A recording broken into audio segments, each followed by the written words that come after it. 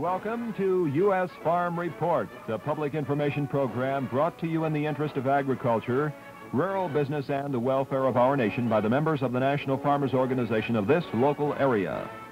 Today's special guest is Pastor Alvin P. Brucklacher, who is now serving the Florence Rural Lutheran Parish of the American Lutheran Church at Florence, South Dakota. For the first time, Pastor Brucklacher will discuss a three-phase plan of action for all people from the national to county level in urban and rural America, and will point out specific steps that can be taken to achieve unity. U.S. Farm Report presents Unity in Community with Pastor Brucklacher. Hello, folks. I'm happy to come into your home today and to speak with you with a few of my concerns. I was just looking and glancing at a few notes here in a recent book which I have purchased entitled Roots in the Soil, An Introduction to the Philosophy of Agriculture by Johnson D. Hill and Walter E. Stuerman. I was noting especially the two basic things mentioned in this book. First, there is an indispensable link between the superstructure of a complex civilization and the soil. And secondly, the chief product of the farm is the persons who constitute that link, and they are the most important agricultural resource for our national health and good character. Now, one of my concerns is concerning this national health. There has been an unhealthy thing in rural America, and it has been the disunity that prevails oftentimes between and amongst farm groups. For that reason, I would like to speak with you on the unity in community. We've heard this word community a lot of times, but how many times have we ever thought about the last half of this word, unity in community? This is our spiritual concern. Today, the solution to our survival of rural America, I believe, will be found in a renewal and not in a retreat or a removing of our resources, and the main resource is our people. The solution will begin with unity. It has been said that unity is not a problem to be solved, but a process to be begun. It is a fact that is recognized by many people throughout our country that the disunity and disharmony amongst the farmer is the main thing that is blocking this solution. Now, we must understand this as human beings in our existence under God. Man fell from God through disobedience. There was something else that happened in this process. Man fell from his neighbor and in a positive relationship with him. So there not only has been a separation between God and man, there has also been a separation between man and man. And this has been described as disunity or disharmony. So therefore it is a spiritual concern that we proceed to cut into this problem of disunity and solve it with unity. Not too long ago, a representative, Alvin Okonski of Wisconsin, raised the question, how can the government solve the farm problem when the farmers themselves and the farm organizations are divided on what should be done? In the committee print on food cost and farm price from the 88th Congress, 2nd Division, of which Harold D. Cooley was the chairman of the Committee on Agriculture in 1964, he stated, to develop the essential bargaining power with or without government stabilization will require great unity and cooperation among farmers. Such solidarity to this writing appears to be remote indeed. There is great disharmony among farmers as to public policies relating to their well-being. Further, he adds, the future of agriculture as an enterprise adequately rewarded in the marketplace is not encouraging. One of the greatest accomplishments has been the speaking out of our spiritual leaders in urging the farmers to halt bitter controversies and reform thinking and attitude. A leader in this movement is the Father Edward O'Rourke, a great leader in the National Catholic Rural Life. I noticed a copy of his speech to the NFO convention in 1962, wherein he said, "Your enemy is not your neighbor or the other farm organizations. Your enemy is the disunity among farmers and the unwarranted attacks which are being directed toward good organizations and policies."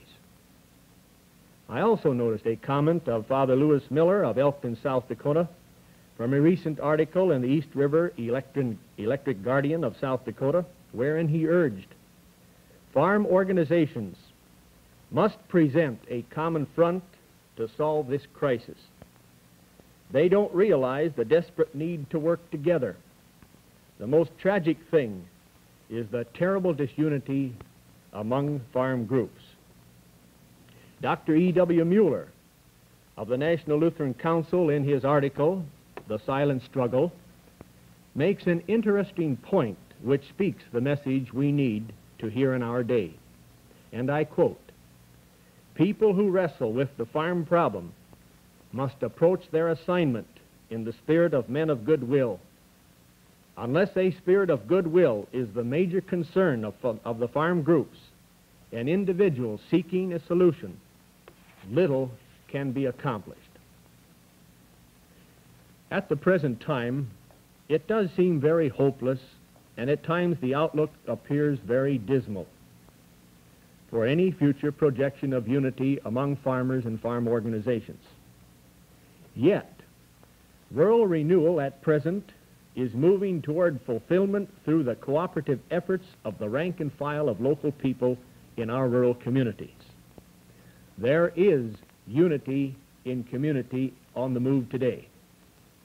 We are witnessing the combined efforts of the people in the grassroots level, working together for the unity in community. For a long time, the continued success in agriculture has been hampered by the unwillingness of the farm organizations to work together. Disunity has been the chief factor in keeping the farmer from group action that will bring common good to all. Disunity is a spiritual concern. Therefore, the church and its ministers and people must take the leadership, which is their Christian calling, to call together the various groups in the community to one voice. I believe this to be a command of love from our Lord Jesus Christ. In the 17th chapter of the Gospel of St. John in the Holy Bible, we read the words of our Lord Jesus Christ, recorded as spoken by him over 1900 years ago, in which he prayed that his people would be one, even as he and the Heavenly Father were one. I do not believe that he had reference only to his disciples, but for all men and in all walks of life, as well as in church circles. In the prayers and liturgy of our churches, we pray for the unity of all. And if we really mean it, we ought to do more to bring it about in our everyday relationships where people live. There is a lot of conflict in the world today, but this should not leave us with alarm. Oftentimes, God permits us to frustrate ourselves, and in our feverish attempts, we may lean more upon him to accomplish his purposes. If we will but review the progress of the history of mankind, we will note that in the midst of conflict and strife, unity is born. It is my firm conviction that the new birth of freedom of which Abraham Lincoln spoke is being realized today. Oh, it is not making the headlines, nor is it being realized at top level, but it is surely and slowly progressing and moving with increasing swiftness to a climactic fulfillment. It is being realized by people who are determined to make it happen. This disunity is being eliminated little by little, and the barriers of bigotry are being busted. I would like to review at this time for you the progress that has been made and my personal acquaintance with it in South Dakota. When I first spoke out about 3 years ago, there were those who were quick to silence me in my convictions, but I could not quench the inner voice. Now a new climate exists within 3 years in many communities. The doors are opening. I recall speaking at a businessmen's group once wherein we discussed the importance of keeping our people and keeping their income in the farm communities.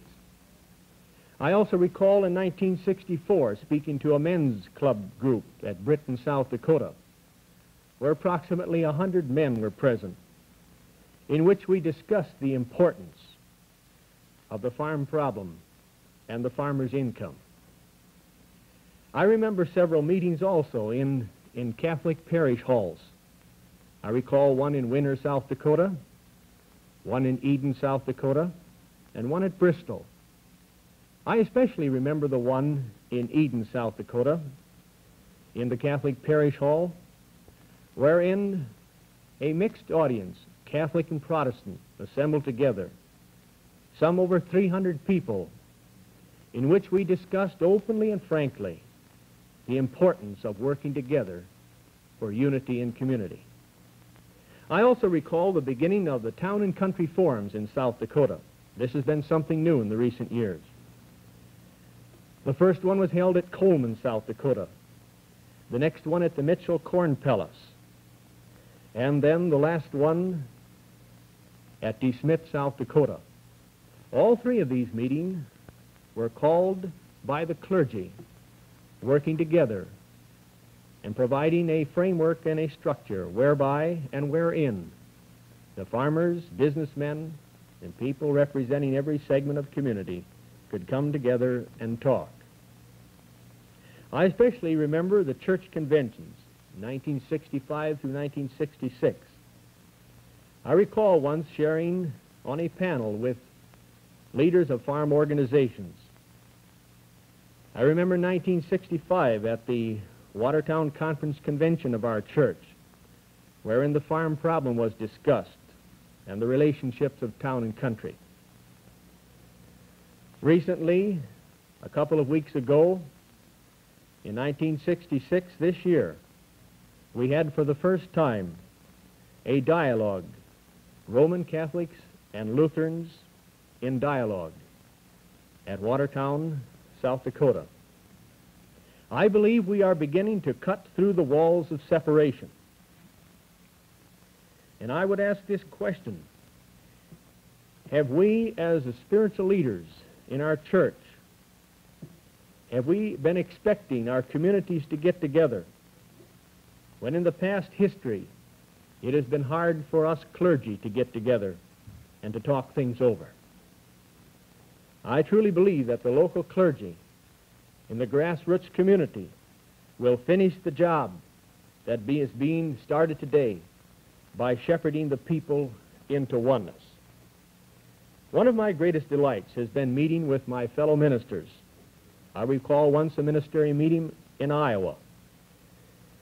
In a little while I shall be attending a ministerial meeting in O'Neill, Nebraska, where 40 ministers will be in attendance, each one bringing 2 businessmen.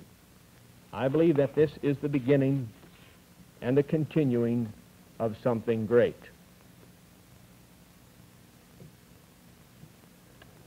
Through my experience, I have come to put down what I believe is a program including steps for further unity.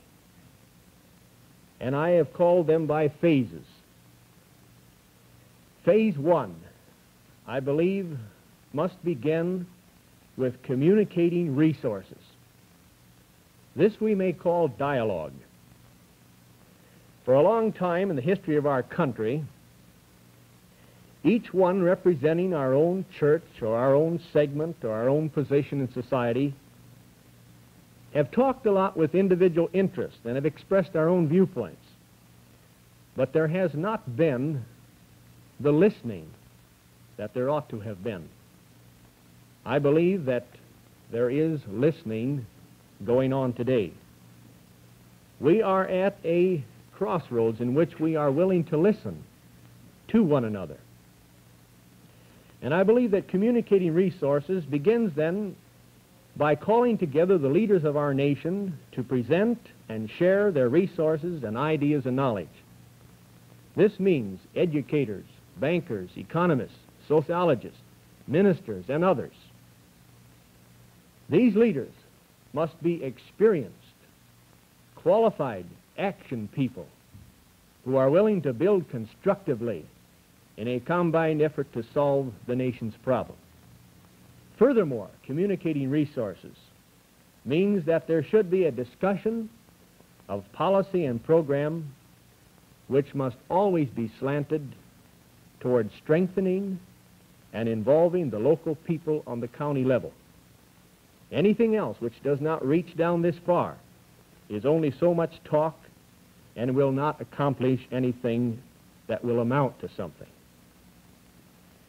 This means that we must use all media possible, such as television, radio, and the press, meetings of every nature, to inform people of the true nature of every problem in rural and urban communities, and encourage action towards a solution.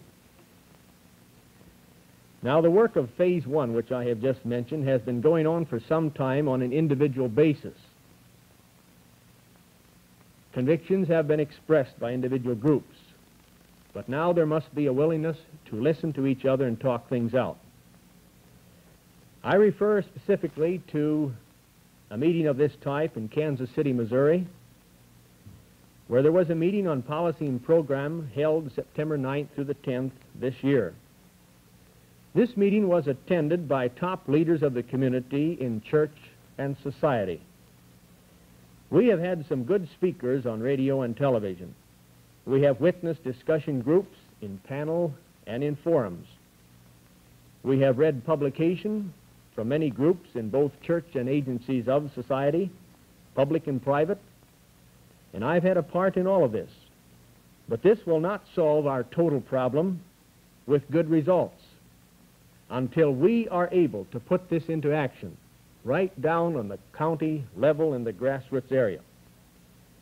We must now, at this point, move from individual to group action, all the way from the county level to the national level. The second phase, which I would like to outline, can be stated as cooperating local resources. Here I am referring to bringing together the farm organizations and the groups in our rural society. Before communities can take place, or before communications can take place, there must be cooperation. So far, we have seen evidence toward fulfillment sufficient enough to know that we are moving in the right direction. I would then say in the first place, as far as cooperating local resources is concerned, here again we must have experienced and qualified action people who are willing to meet with the ministers on the county level. This can be done at church conventions, ministerial meetings, and any other group where there are leaders who express a concern, and these leaders can be mobilized to action. One of the things that I think we have learned from our town and country meetings in South Dakota is that we, as ministers, just can't depend upon setting a meeting and that all of the farm groups are going to come automatically to this publicly called meeting. We find that some of the farm groups have attended these meetings more than others. Others have been poorly represented. So I believe what it means at this point is that we as ministers perhaps together with businessmen in our local villages and towns, must make a personal contact to the leaders of each farm organization, asking for their willingness and cooperation to come to such a meeting. And I believe that we should ask the farm organizations within their group to elect what we may call a unity in community committee from each farm organization, so that these representatives may come together with the representatives of other farm organizations, together with the clergy and businessmen, and then begin to plan and prepare for a total talk-out. Once the local church leaders have succeeded in getting the farm organizations together, they then should stand by, I believe, with encouragement, letting the people arrive at a policy and plan for action. Now, the same thing can be accomplished in urban areas simultaneously, as with farm groups. Urban society must keep in mind that we are suffering with problems in urban society because of our first neglect to solve our problems of disunity in rural America. Once we achieve togetherness in our rural areas, it will be more possible to find a lasting solution to the problems in urban society. Here also, the above three steps that I have mentioned can be followed and applied in the same manner to the urban areas, which involves ministers getting together, secondly, calling meetings of the different groups, and then thirdly, that the minister should stand by with encouragement and see to it that it is kept going. In conclusion, then, phase 3,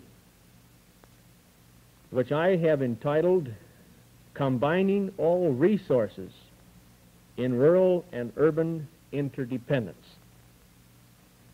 In some instances, especially in rural America, we have tried for too much, too long. We have, for example, called town and country forums when really we had not achieved togetherness as individual segments of society. I have set in on town and country forums where it was easily to see that the farmers could not talk unity with the businessmen because they were not united themselves, and perhaps sometimes the businessmen were not united in policy, therefore were not ready to talk unity with rural society. In specific, how could the farm organizations talk unity with the city when they themselves were not united? Rural and urban communities must first set their own house in order. Then will they be ready to talk a unity of interdependent life.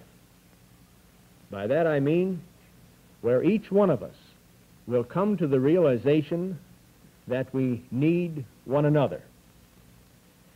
I don't believe that it helps matters anything for the farmer to say, well, the city folk need us and they'd best realize it. Nor does it work in the reverse. Until we come to a common understanding and we realize that we are dependent upon one another, especially in this age in which we live, and that we should be working toward getting together and talking these things over.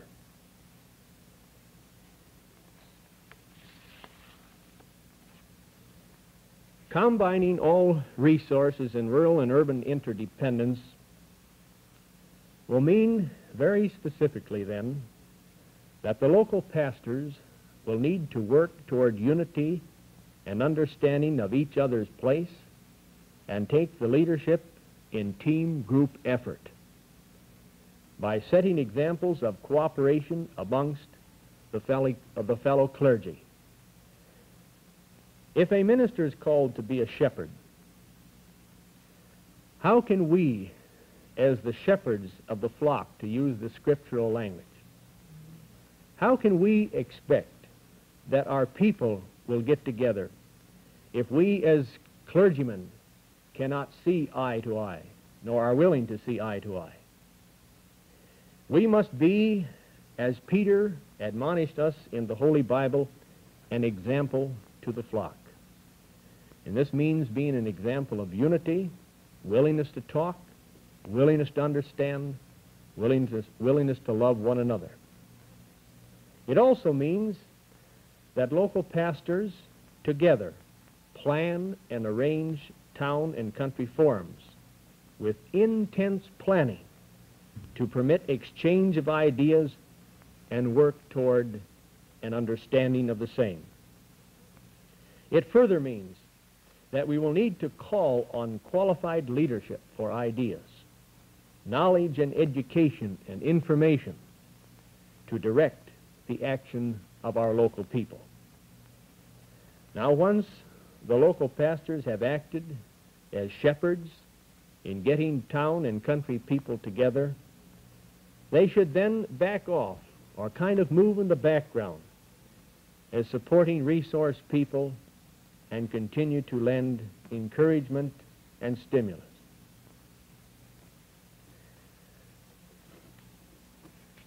I would like then, at this point, to summarize these three phases in essence. There must be communicating resources, all people, at the top level, as we may use this term, in our society. People who are experienced, people who have been involved, people who have done research. For example, I would like to hear what a historian has to say about the history of farming and what happens when we dismiss our people.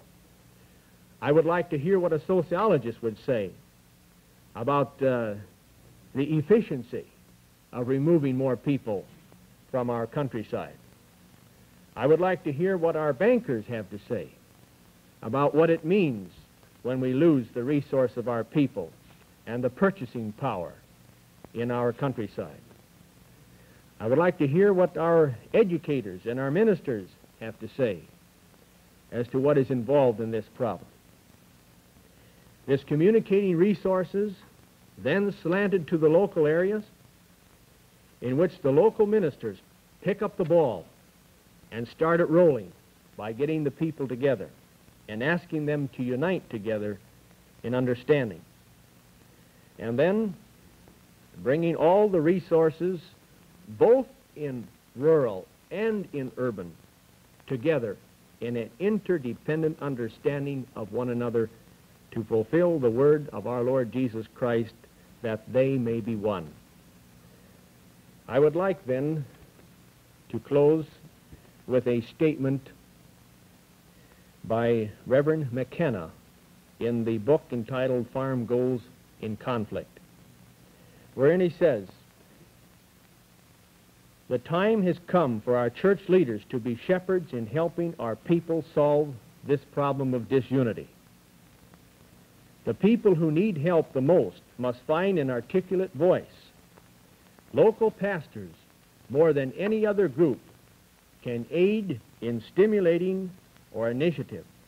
They can both seek out and help the dispossessed with one voice in unity. It is up to the pastors and his dedicated and sensitive laymen."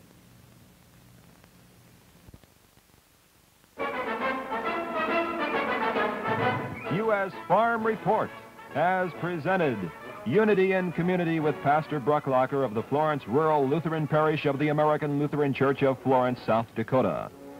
Pastor Brucklocker has a deep interest in rural America and its survival and urges all people to unite in the spirit of Christ to solve our present problems. Members of the National Farmers Organization invite you to tune in again next week for more facts on agriculture and rural America. Collective bargaining for agriculture, the economic keystone of America.